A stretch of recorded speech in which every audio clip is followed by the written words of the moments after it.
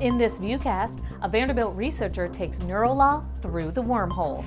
They're dirty, but do they work? A new way for voters to rate political ads. And love for Vandy goes global.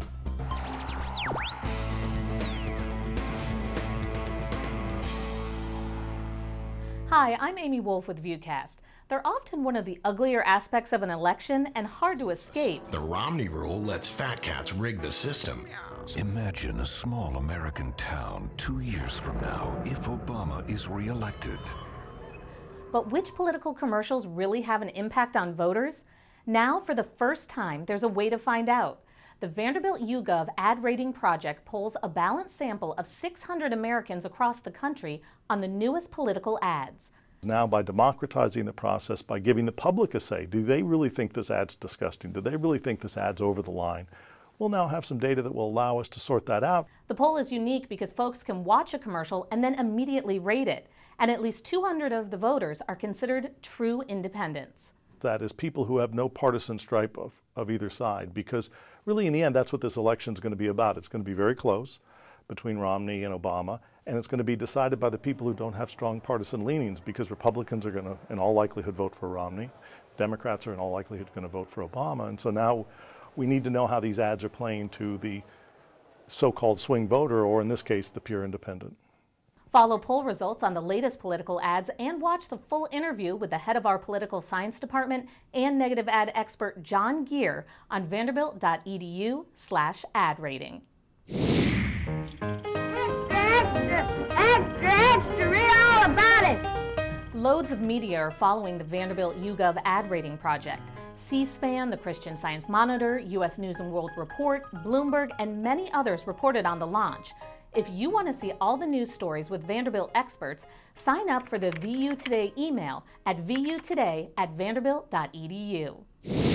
Read more from our Vanderbilt political experts on our special Election View website. Go to vanderbilt.edu and search election. Can we eliminate evil? From political science to brain science, we love when Vanderbilt researchers share their expertise in cool and creative ways. Well, Owen Jones, who is one of the nation's few professors of both law and biology, studies the intersection of law and neuroscience.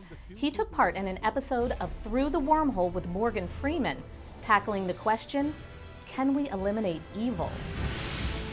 What if we could peer into criminal minds and judge them on the evil we find there? That day may be coming soon, when the true motives of not just criminals, but also the people who judge them, are laid bare. This mock courtroom is part of Owen's laboratory, a place where he explores what goes on in the minds of criminals, judges, and juries. So we're seeing a lot of increasing effort to bring neuroscience into the courtroom, for better or for worse. Sometimes, for example, criminal defendants may be bringing evidence of their own brain scans to try to avoid conviction altogether, to say, I should not be held responsible.